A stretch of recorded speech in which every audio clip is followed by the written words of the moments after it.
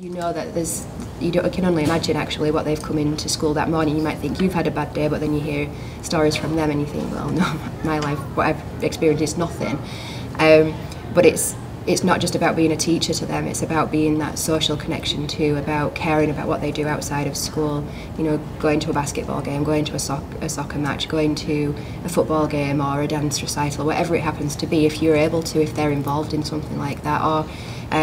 even, you know, if you could make arrangements to have lunch with that student and sit with them in the cafeteria or sit with them in the atrium, to make that extra special effort for them, and being able for them to come and tell you if there's a problem, and knowing they can trust you and tell you things. And obviously there's certain things that you have to act on, but